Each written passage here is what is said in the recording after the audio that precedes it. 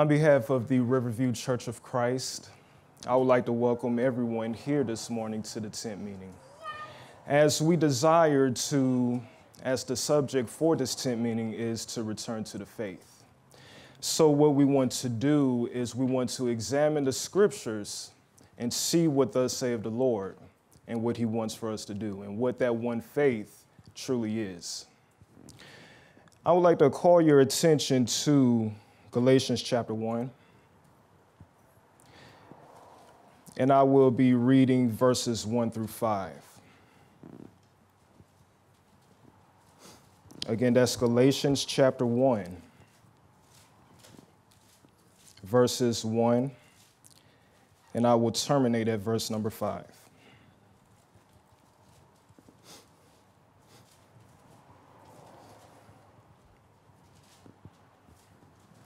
As it reads,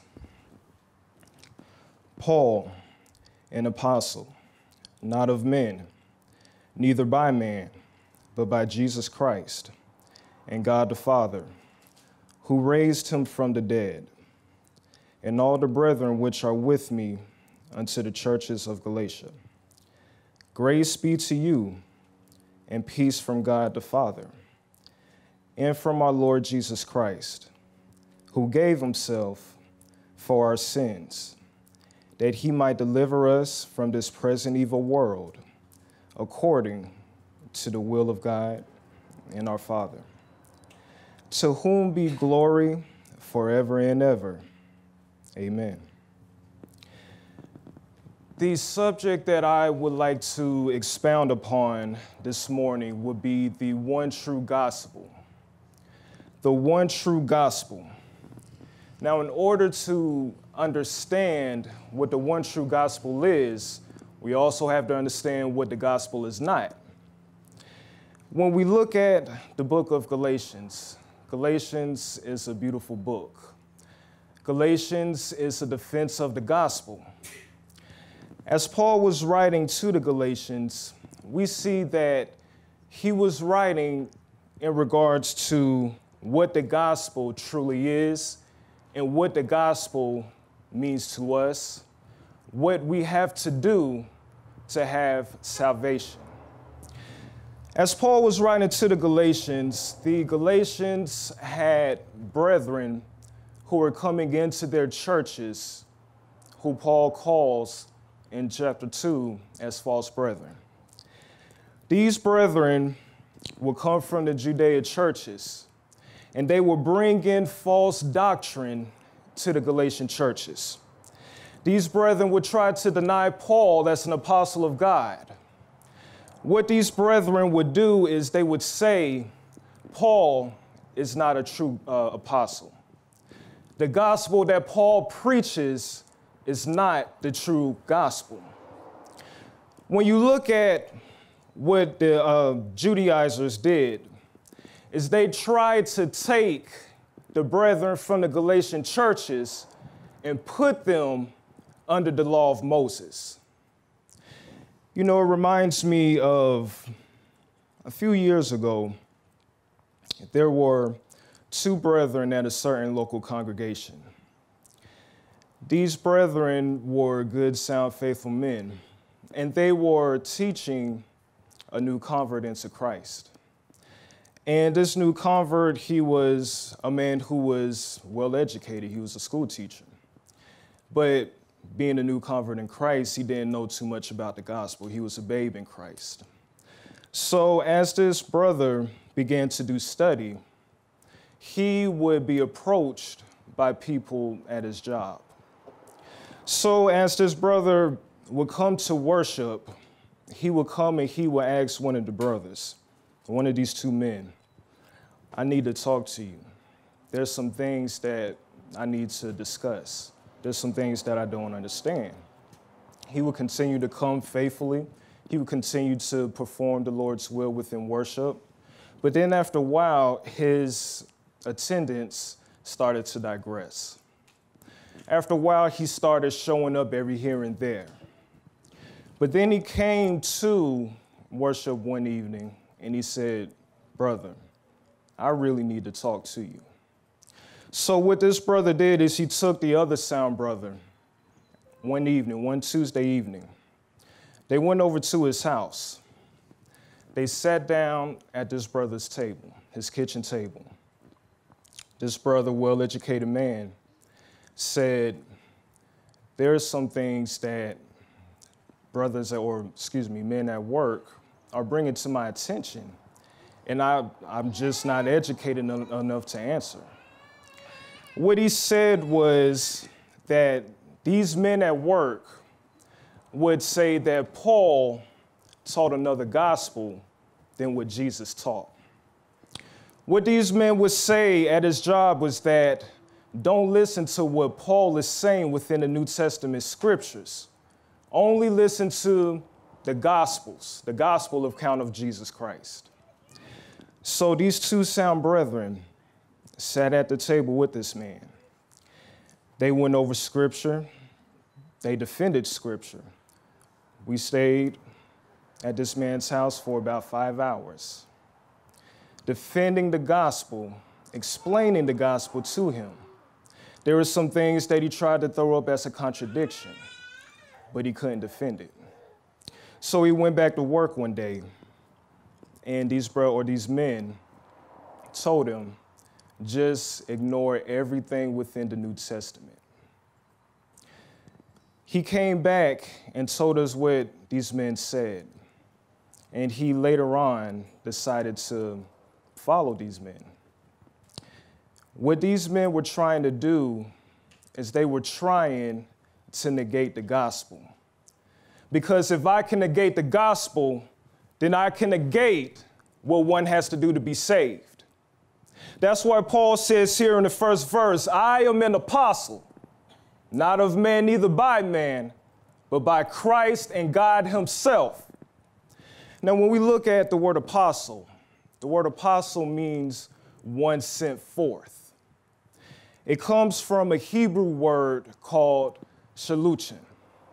That Hebrew word shaluchim means one who cannot be sent out unless he has orders from his master. And that word, or when we look at the one who is sent out, he's also a representative of his master. Now, Paul makes mention of this as well. You look at 2 Corinthians chapter 5, verse 20. He speaks of him and the other apostles as ambassadors of Christ. So what Paul is saying here is that I am a true apostle of God and Christ himself.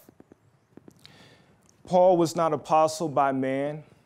He didn't get his teaching from man. There was no church group that came together and said, Paul, we know that you love the Lord. We know that you're faithful. Therefore, we charge you to go out to the Gentile world and establish many congregations. There was no group of men. There was not one man who came to Paul and taught Paul the gospel. Now, when we look at verse 1 as well, notice the contrast between men and Jesus. As Paul says, neither by man, not of man, but by Jesus Christ and God the Father. If Jesus was just a mere man, then Paul's gospel would be null and void. What Paul does is he puts Jesus Christ on the same level as God the Father. Now, when we look at what an apostle is, and when we look at Galatians chapter 1, Paul puts himself on equal standing with the other apostles. If you drop down to verse 17, he says, neither of the apostles before me. Paul puts himself on equal ground with the other apostles. Therefore, when you look at this, Paul is saying that I spoke to Christ. I have seen Christ. One could not be a true apostle of God unless he has seen Christ and unless he has spoken to Christ directly. Just as you were looking at me and I'm looking at you, just as I am talking to you, that's how Paul and the other apostles talked to Christ. Now, when we look at the word apostle as well, there were many other apostles not selected by Christ himself, but there were many other who were called apostles within the New Testament scriptures. We have Barnabas, who was called an apostle. But what Paul is saying here is of special significance. Paul was charged by Christ himself to go out and to preach the gospel, what God wanted for man to do. Now, with that being said, the highest level that man could have, the highest duty that man could have, is to be an apostle of God, to be charged by Christ himself to go out and spread the gospel, to be taught by Christ.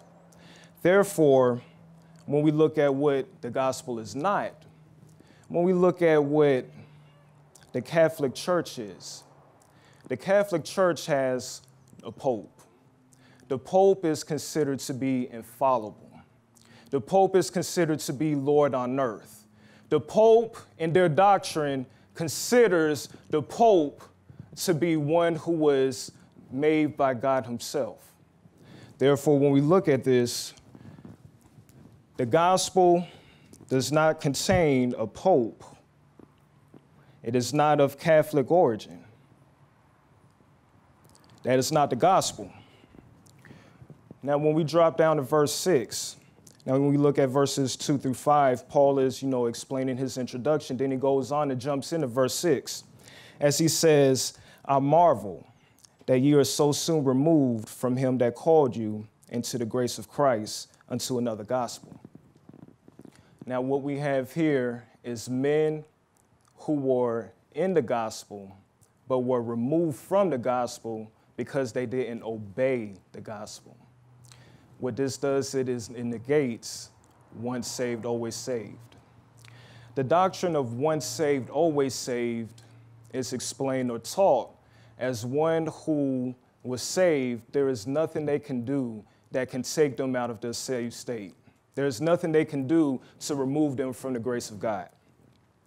A few months ago, in my neighborhood, there was a congregation that would come around in my neighborhood. They would evangelize in my neighborhood. They were trying to get, men and women to come to their church. And every Saturday they would come. One Saturday they came and they knocked on my door. So I opened up the door and they were passing out pamphlets. And they, tried to give me a pamphlet. I said, no, thank you. I don't want it. And they were startled by that. They said, well, it's free. Don't worry about it.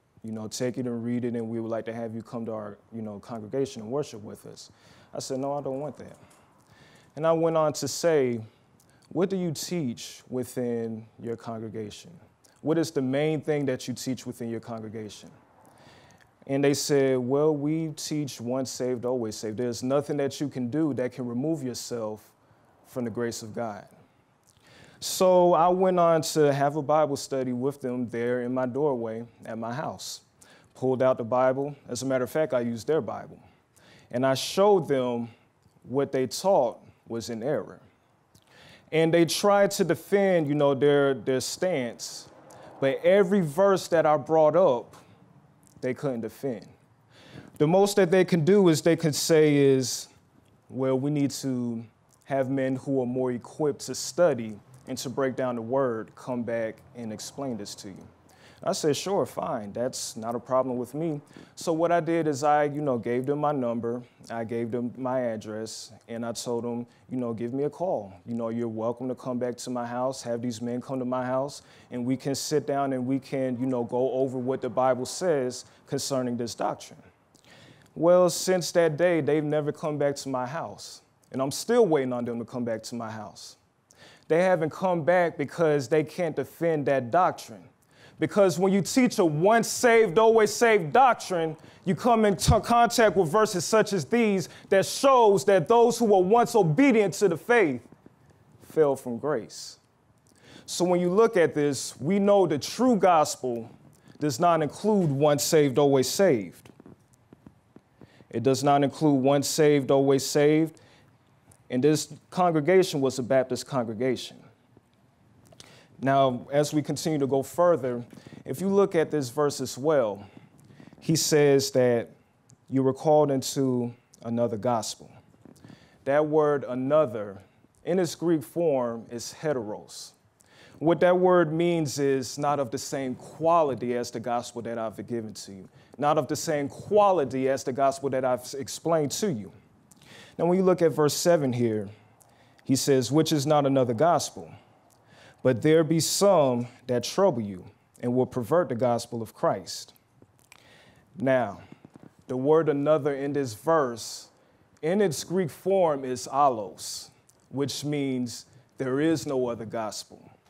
There is not another gospel. The one that I've given to you is the gospel. There's not another gospel that's of the same quality of the gospel that I've given to you. There is no other gospel other than the one that I've given to you. Also, when you look at this verse here, you see the word trouble. That word trouble means to stir up mentally, to cause a mental commotion, to disturb the peace mentally. You know, as we look at this verse, the doctrine that these Judaizers were teaching was not a doctrine of, going against the gospel of Christ in regards to the death, burial, and resurrection of Christ. The gospel that they were teaching was not a gospel that denied baptism. What this gospel that these Judaizers were teaching was a gospel of all you have to do is have faith that Jesus Christ died, buried, and was resurrected, but you still have to obey the law of Moses. Therefore, what they were teaching is a saved-only salvation or mental faith in Christ. Therefore, when we look at what the gospel is not, as Paul is breaking this down, we see that the gospel is not a mental faith only.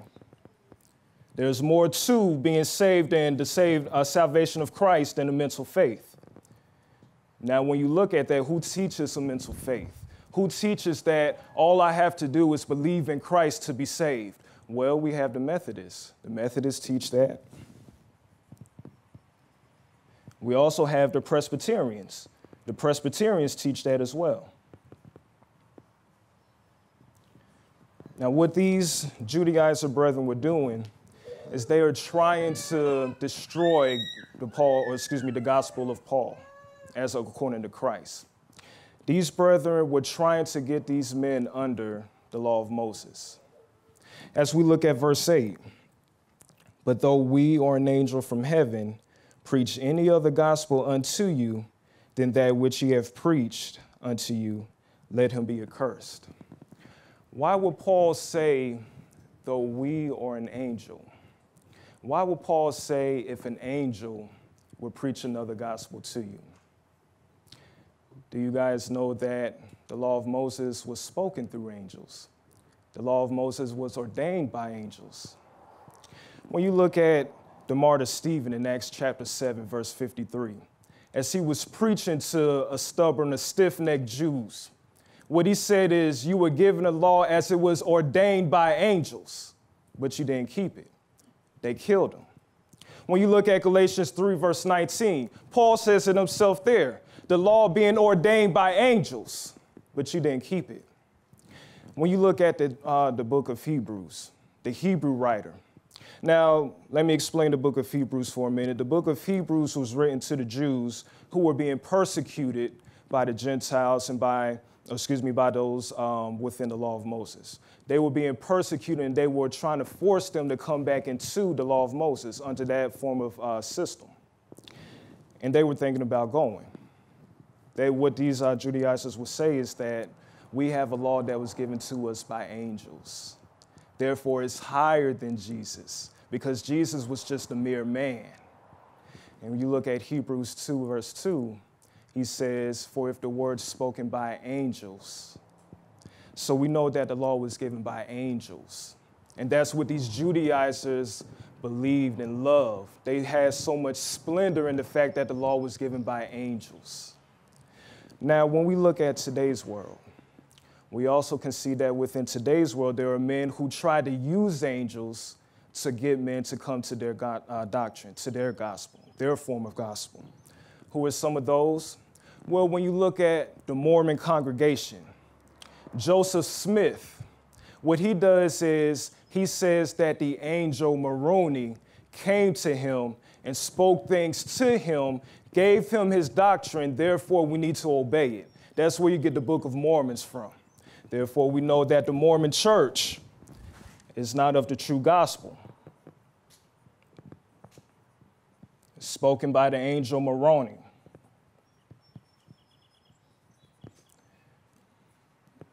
Now, when we look at the Islam, the Muslim religion, Muhammad says that the angel Gabriel came to him in a cave, spoke to him things that needed to be done, spoke to him the true teachings that came from Allah, which is God.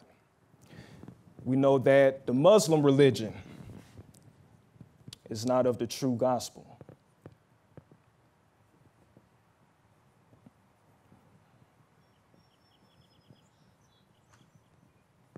When we look at the Seventh-day Adventists, the Seventh-day Adventists had a woman by the name of Ellen White. Ellen White had very high influence within that doctrine, within that religion.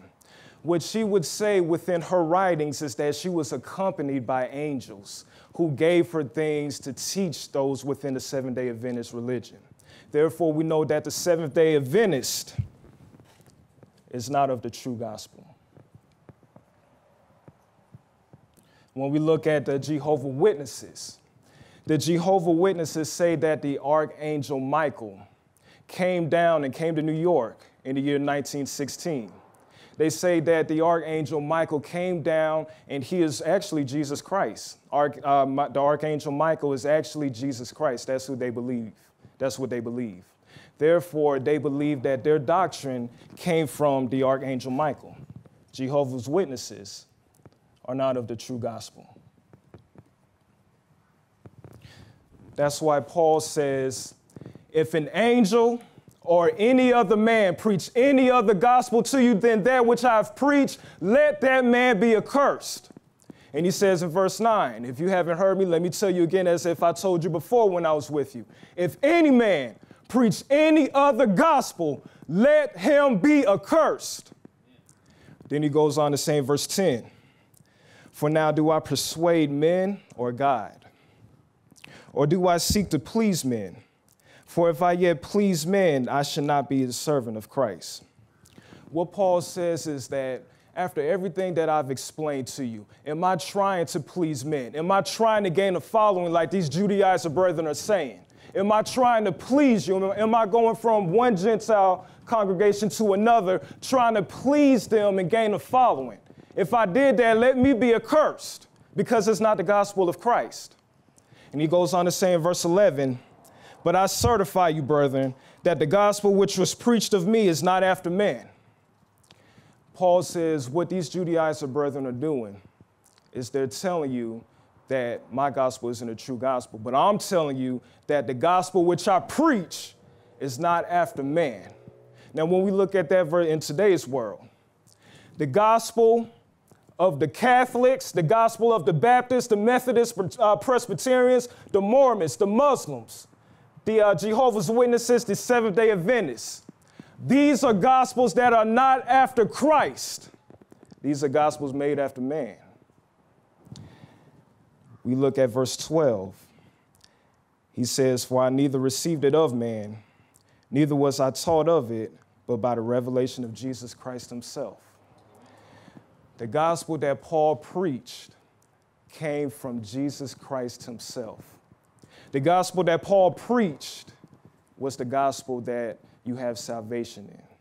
The gospel that Paul preached is the gospel where grace can be found. Then as Paul continues to go on to defend the gospel, what he does in verses 13 through 15 is he gives a little background history of himself. Paul says, look, you've heard about me. You know who I am. I was a Jew among Jews. I was persecuting the church. I was throwing Christians in jail. I was of the tribe of Benjamin. There was nobody within the Jewish religion who had more zeal for the Jewish religion than I. But I've changed. Something happened to me, and I've changed. Paul, on the road to Damascus, met Jesus Christ. Paul, on the road to Damascus, saw the resurrected Christ, which he knew had died. Paul says, I've changed because I've seen Christ. And Paul goes on to say, When you look at Philippians chapter 3, if by any means that I may have the same resurrection that this man Christ has, I'm going to defend the gospel. I'm going to do everything that I can within my means to spread that gospel, to keep that gospel. Paul says, I've changed. When you look at verse 15, Paul says, but when it pleased God, who separated me from my mother's womb and called me by his grace. Now, what we have in this verse here is similar to Jeremiah of the Old Testament. When you look at Jeremiah chapter 1, verse 5, God told Jeremiah at that time that I knew you before I even created you in the womb. Now, what this does is it does not give way to predestination. This verse here does not give way to God chose Paul to be saved. What Paul is saying is God, through his all-knowing power, God who is able to see the beginning from the end, knew Paul, knew what he would do, knew how Paul will react if God was to bring him to this situation. Therefore, Paul goes on to say that I have decided to obey. Now, to further prove that point that Paul decided to obey, you look at Acts 26, verse 19. As Paul was explaining to King Agrippa, Paul says that he was not disobedient to the vision that Christ had given him. Therefore, if predestination were to exist, there would be no need for Paul to be disobedient. Paul had a choice he was able to make to either obey or to be disobedient. And Paul says, I wasn't disobedient. Now, when you look at the predestination, those within that religion, there are many within that religion who believe that, but for the sake of the example, we look at the Episcopalian Church.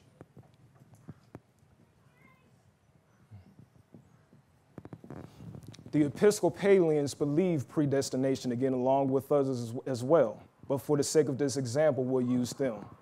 Paul says, I decided not to be disobedient to the gospel. And when you look at verses, let's read verses 16 through 18. To reveal his son in me that I might preach him among the heathen. Immediately I conferred not with flesh and blood, neither went I up to Jerusalem to them, which were apostles before me. But I went into Arabia and returned again unto Damascus. Then after 3 years, I went up to Jerusalem to see Peter and abode with him 15 days. Now, when we look at verse 18, what many try to say is that at this time that Paul went up to see Peter within that 15-day period, Peter explained the gospel to Paul. Therefore, Paul got his gospel from Peter. But when you look at this word see in verse 18, this word see in verse 18, in its Greek form, is the word heteros. That word heteros means one who came to know by being acquainted. Paul came to see Peter through acquaintance, to get to know Peter. Paul didn't come to see Peter to have revelation of the gospel. Verse 19, but others of the apostles saw I none, save James, the Lord's brother. Paul's not calling James an apostle. James had high influence within the Jerusalem church at that time. If you look at Galatians chapter 2, verse 9, Paul calls James a pillar. James was a pillar. He had high influence. He was the Lord's brother. So Paul calls James a pillar. So he calls his name so that these Judaizing brethren cannot claim James to go against Paul's gospel. Verse 20. Now the things which I write unto you, behold, before God I lie not. What we have in this verse here is a virtual oath.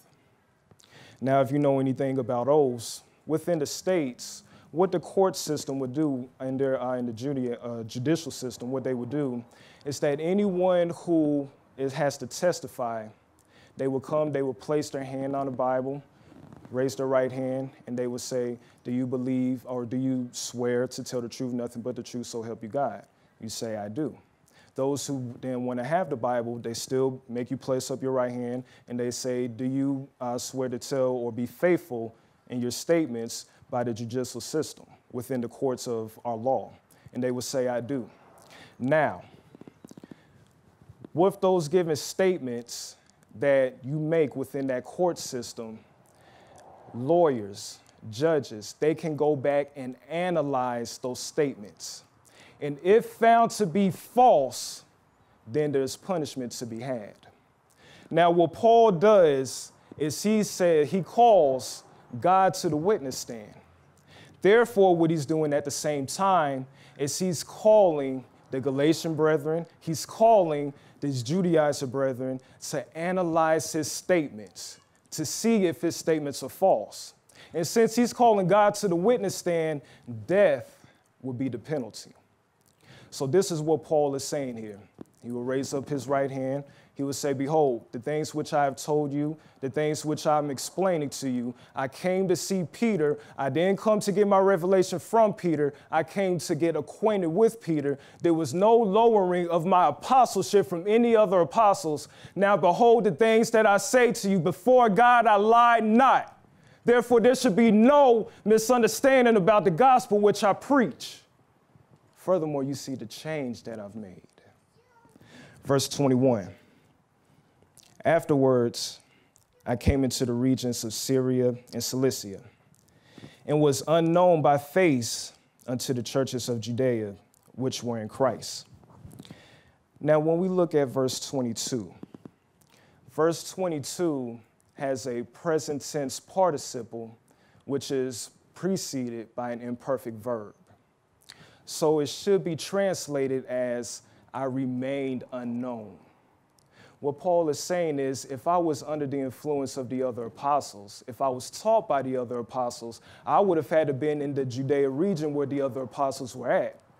But I was given to work to the Gentile nation, and I remained unknown to the Judea. Verse 23.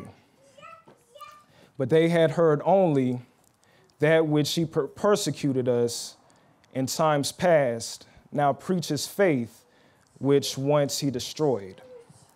Now, in this verse as well, we also have a present tense participle only preceded, which precedes which is preceded by the imperfect verb. What Paul is saying here in this verse is that continuous action. They kept hearing. But at the same time, it's in contrast with the preceding verse, verse 22. What Paul is saying is, though I remained unknown, they kept hearing. They kept hearing about how I was once persecuting the church, but now I'm for the church. They kept hearing that I was spreading the gospel. I can only imagine how those first century Christians must have felt. Anytime they're worshiping on any given Sunday, they would have to be worried that Paul was going to come in, snatch them up, have them beaten, have them put to death. But they see the change that Paul has made. They see that Paul, who was once persecuting Christians, has now become a Christian himself. Now, when you look at verse 24 says, and they glorified God in me. Powerful point. What Paul is saying is these same Judaizers, these same false brethren who came out of these Judea churches, those Judea churches are thanking God for me. These same false brethren who are trying to take you away from the gospel of Christ, the churches that they come out of, are glorifying God for me because they see the change. They've heard about the change that I've made. Now, when we look at this, we look at what the gospel is not. Again, the gospel is not of Catholic origin. It's not of Baptist origin. It's not of the Methodist or Presbyterian origin. The gospel is not the Mormon church. The gospel is not of Muslims. The gospel is not of the Seventh-day Adventists. It's not of the Episcopalian church, nor is it from the Jehovah's Witnesses. The doctrine that they teach within their system is not the same gospel that Paul preached. Therefore, what is the gospel of Christ? What is the one true gospel? What is taught within the one true gospel? Turning your Bibles to Galatians chapter 5, verse 7. Galatians chapter 5, verse 7. Ye did run well. Who did hinder you that you should not obey the truth? What is required within the one true gospel is for us to obey the truth. In order to have salvation, truth must be obeyed. How do you obey truth? You come by hearing the gospel. Romans 10:17, so faith comes by hearing, and hearing by the word of Christ. You come by believing the gospel, Hebrews 11:6, for without faith it is impossible to please God. You come by confessing Christ to be the Son of God, Romans 10:10, so with the mouth confession is made unto salvation. You obey the truth by repenting of your sins, Luke 13:3. As Jesus said, I tell you, unless you repent, you shall all in like manner perish. And you come by being immersed for the remission of your sins, Galatians 3, verses 26 and 27. For as many of you as have been baptized into Christ have put on Christ. And then finally, obeying the truth, you have to remain faithful unto death. As Jesus said in Revelation 2, verse 10, if you remain faithful unto death, you shall receive the crown of life. That word faithful means to execute commands. You have to execute the commands of Christ to be faithful to the gospel. And as I close, if there is any who would like to come to the gospel, we ask that you come at this time. Thank you. I will